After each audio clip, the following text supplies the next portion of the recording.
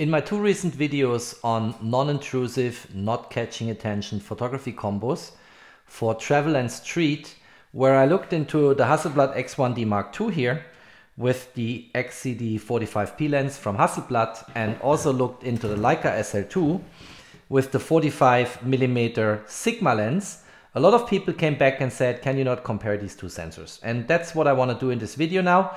And in order to make these combos comparable, I actually went here for the Sigma 35mm widest open aperture f2 DGDN, which stands compatible with full frame format for sensors, and will use that lens on the Leica SL2 and compare a few shots with the X1D Mark II with the XCD 45p.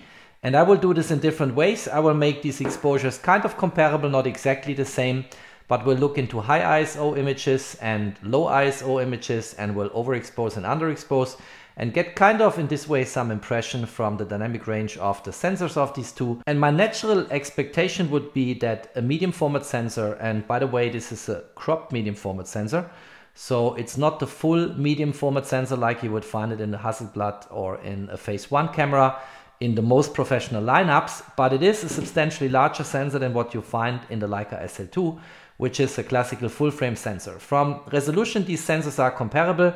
Here we have 50 megapixels, here we have 47 megapixels. That doesn't make a big difference. And the natural assumption would be that the larger sensor is bringing the better results. And that's what we will look into. And I think now it's time to start the video.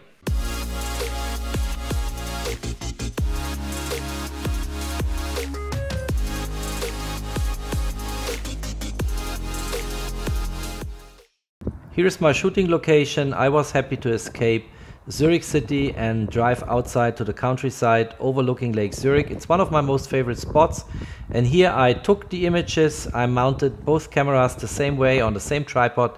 And now let's go and have a look at the images. I took lots of images at this evening, looking really into all different kinds of settings, parameters. And I'm going to share them all in the course of the video. But before we do that, we need to become conscious that comparing a medium format with a full frame sensor is not as straightforward as people might think. I will try to provide in 2 minutes a mini excursion why this is not so straightforward, but there will be a more detailed video in the next weeks where I will explain this in greater detail and also illustrate my points by means of sample images with the Hasselblad X1D Mark II and the Leica SL2. Looking at the two sensors from the two cameras, on the left hand side the SL2 with a classic film roll type format in terms of sensor dimensions, 36 × 24 mm dimension in width and height, and a 3:2 aspect ratio. On the right hand side the X1D Mark II from Hasselblad, 43.8 × 32.9 mm, so significantly larger in terms of dimension, and the classical medium format 4:3 aspect ratio. A main parameter when comparing sensors is the so-called crop factor, and the crop factor is the ratio or relation between the sensor diagonals of two different sensors and level metered at the diagonal of a full frame sensor. The Leica SL2 has a full frame sensor, so let's just go into the calculation. And if you want to calculate the diagonal of a sensor, you need to apply the theorem of Pythagoras, and it means you square the width, you square the height, you add them up, you take the square root, and then for a full frame sensor, as you can see here in the calculation, you end up at 43.27 millimeters as the length of the sensor diagonal. Applying the same calculation to the medium format sensor of the Hasselblad X1D Mark II, we end up at a length of the sensor diagonal at 54.78 millimeters. With these numbers, the calculation of the crop factor is straightforward. We put in the numerator the diagonal of the full frame sensor, and the denominator the diagonal of the sensor we want to compare full frame with. And if we do this here and calculate the ratio, we end up at a crop factor of 0.79. As said, there will be a detailed video about the topic and the matter here, but in a nutshell, what's going on is the following. If you look at the focal length of a medium format lens for the Hasselblad, you have to multiply it by the crop factor to get the full frame equivalent focal length. The same applies to the aperture. And on the ISO, it's a bit more complicated because you're looking at light falling on an area. You actually need to apply the crop factor squared.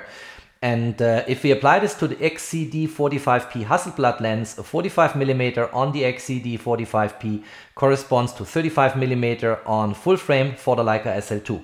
And if you would choose an aperture of f10, on the XCD45P, you would actually have the full frame equivalent f-stop of f8 at the Leica SL2. And on ISO, if you would shoot with that Hasselblad combo with an ISO of 640, the matching full frame ISO on the Leica SL2 with the 35mm Sigma would actually be an ISO of 400. I'm fully aware that everything I'm saying here sounds complicated, difficult, and a little bit nerdy or techy, but check out that video which will come in the next weeks, and you will understand, and most importantly see by means of sample images, how you can actually convert the light triangle on a medium format sensor to a light triangle on a full frame sensor. Now here's the dilemma we are in when we do this comparison, and I will explain in a moment how I actually approach the problem.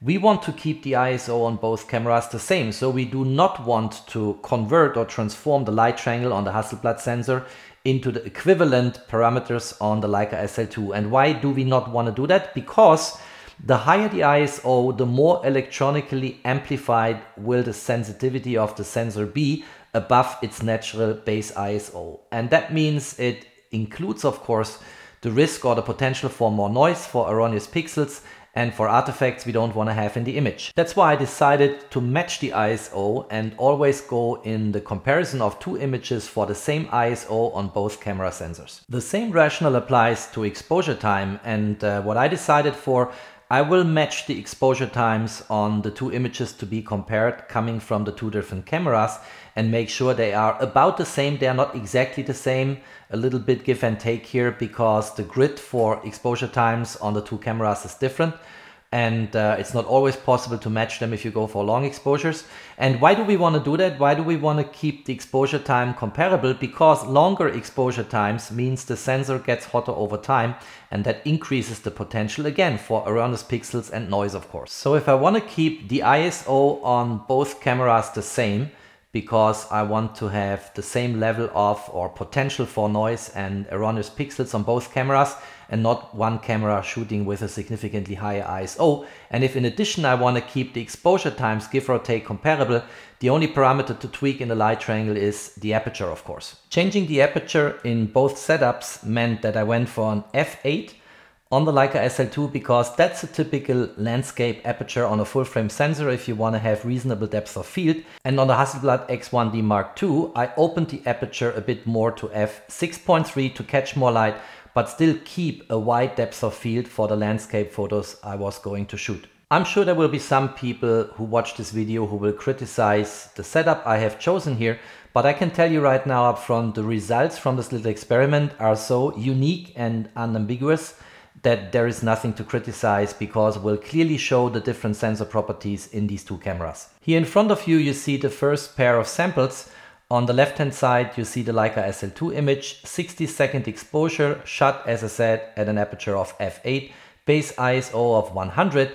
And on the right hand side, you see the X1D Mark II image, 64 seconds exposure, so comparable exposure time, aperture, as said, f6.3, and also the base ISO of 100 on the X1D Mark II. For this particular pair of samples, I also did some post-processing. I'm going to show what I did in a moment, but I started with the Leica SL2 on the left-hand side, did post-processing in Lightroom, carried over the parameters to the Hasselblad X1D Mark II image by copy-paste, and the only slider where I had to, let's say, be a little bit more flexible is on the exposure slider, because as I said, we did not here have a full compatible setup on the light triangle. As a reference, here are the first part of my settings in Lightroom, and you see all the settings on the two images are exactly the same except for the exposure slider, where I went up by 2 stops on the SL2 and only 1.4 stops on the X1D Mark II in order to really make these images looking almost exactly the same. In terms of local settings, you see here that I took down highlights dramatically and boosted up shadows in the same way, but again, I did it in exactly the same way on both cameras by copy-pasting the development settings. Last but not least, on details, I kept all the default settings which Lightroom fills in for you, and you see they are light gray here. The only slider I moved was the luminance slider, again in the same way on both images, up to 30. Turning to the first pair of images I already showed, let's now do various crops. Let's look into the image and let's see what we find. Coming to the first crop in the image, the images on both sides look quite comparable. In terms of colors, clarity and everything, these are deep crops here. And the only thing I noticed when I looked into this particular zoom into the image, that the left hand side on the Leica SL2 sensor has a tiny little bit of grain, which you do not have on the Hasselblad X1D Mark II sensor. Interestingly, already at base ISO of 100 on both cameras, you see tiny little differences here. And I'm not sure if people can see it on YouTube, but on my computer I would say the right hand side from the X1D Mark II sensor is a little bit superior to what you have on the left hand side in terms of structure, clarity, and also this fine grain you find on the left hand side on the Leica SL2 image. Looking at the wooden barn hidden deeply in the image, the differences become more noticeable. And here I would say the structure of the roof, the way the colors appear, and overall the image impression is clearly better on the right hand side on the X1D Mark II sensor than we find it on the Leica SL2 sensor. But note, these are deep crops, of course. And then going a bit crazy and cropping even deeper into that image with that wooden barn, you see on that sign stick to the wall of that barn that the right hand side clearly is much better, which is the X1D Mark II sensor. The story continues if we crop into other parts of these images and compare the SL2 and the X1D Mark II images side by side. And it confirms the observations I just mentioned and pointed out on the first few examples before. The X1D Mark II sensor seems to be a little bit superior to the Leica SL2 sensor, even at base ISO. But the story clearly doesn't end here. So let's now look into a heavily underexposed situation here. On the left hand side, the Leica SL2 with 15-second exposure, again at f8 and base ISO 100.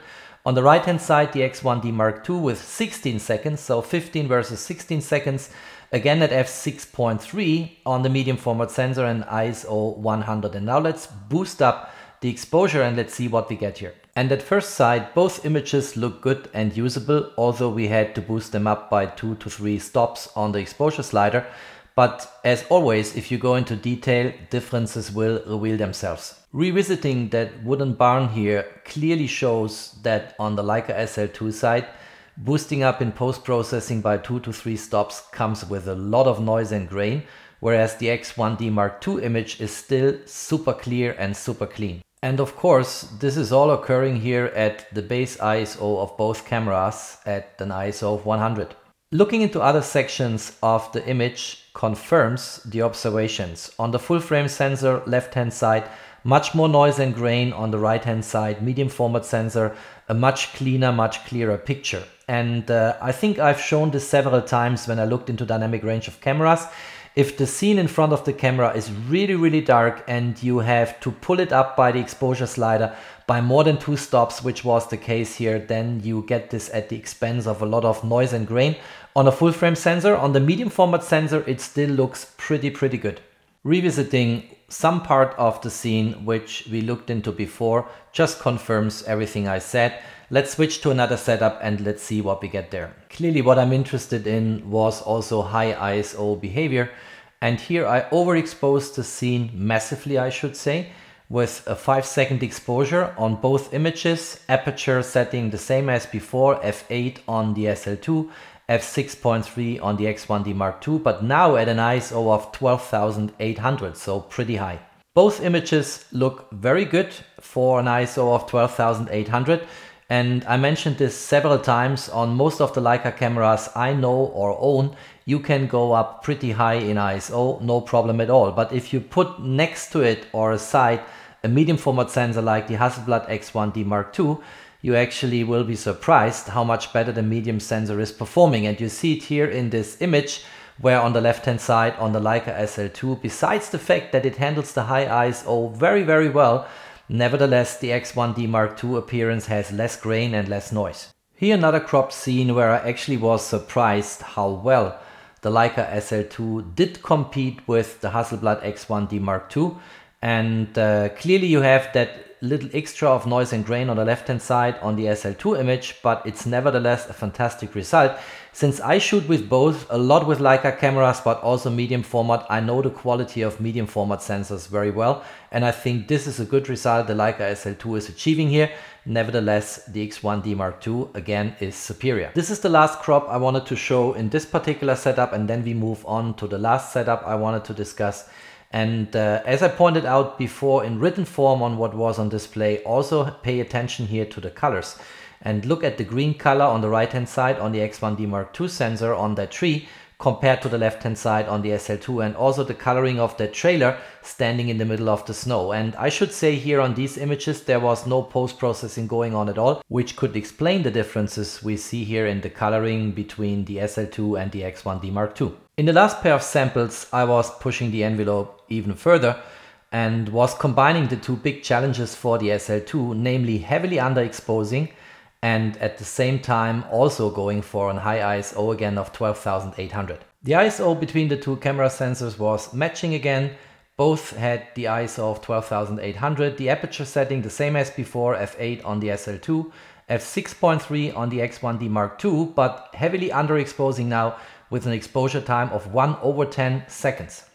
I applied no post-processing but pushed up the exposure slider on the SL2 by 4 stops, on the X1D Mark II somewhere between 3 and 4 stops, and this is what I found here. The SL2, besides the fact being an excellent camera and having a high dynamic range, as I pointed out many times on my channel, this was too much for the SL2, it's completely overwhelmed, whereas the X1D Mark II with its substantially larger sensor is actually dealing still quite well with the challenge here. Here I pulled up the exposure slider on the SL2 image to 5 stops up and the exposure slider on the X1D Mark II image to be 4 stops up, and still the X1D Mark II can handle the challenge. Since the SL2 was overwhelmed by that challenge with its full frame sensor, I focused on the medium format sensor only and pulled up the exposure slider for the X1D Mark II image by 1 more stop, which is then 5 stops up and constitutes the maximum you can do in Lightroom. And still, the image is of course not a masterpiece,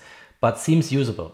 As a next step, I applied some post-processing, including some noise reduction via the luminance slider, and wanted to see if I can create a halfway usable image here. And I think as a result, the image is not great, of course. It has all the flaws and weaknesses coming from the setup I had chosen before, but even if you crop in, you see that if this is the only choice you have, it's providing a usable image which you can show around and can give people an impression what scene you had in front of you under very difficult shooting conditions. But the most remarkable strength of that Hasselblad medium format sensor is the color representation. If you look at the colors coming from that totally underexposed image at the lights of the cities at the shore of Lake Zurich, this is just remarkable. Comparing in Lightroom before and after on the X1D Mark II image reveals the super strong dynamic range we have on these type of medium format sensors. And despite the fact that the Leica SL2 is one of the best cameras I know, but in a full frame camp, a medium format sensor will be superior. Let's now put our findings a little bit in perspective. First of all, the SL2 is the more universal camera. Its autofocus is much quicker, it has better video capabilities, 4K, cinematic 4K, and it is just a very professional tool for professional photographers. And by the way, it's one of my most favorite cameras, as people can easily guess if they look what I post on my channel. But if it comes to a comparison of sensor only, the medium format sensor in the Hasselblad X1D Mark II clearly is superior. You can argue about my method and whether you would have chosen a different setup to make this comparison, but at the very end the outcome is pretty clear. When it comes to dynamic range and to noise and grain, or I should say the avoidance of noise and grain, the medium format sensor just is much better than the full frame sensor, period. And clearly there's a reason why DxOMark, which is my personal reference for sensor and lens testing, has chosen to say that the X1D sensor, which is the same in the X1D Mark II and the 907X from Hasselblad, is currently the best ever tested sensor in their universe. I hope with this video I answered the various questions I got from my last 2 postings, and if you liked that video I would be happy if you drop me a thumbs up. Thanks for watching, stay tuned on my channel, there is always more to come. Stay safe and healthy, and peace out.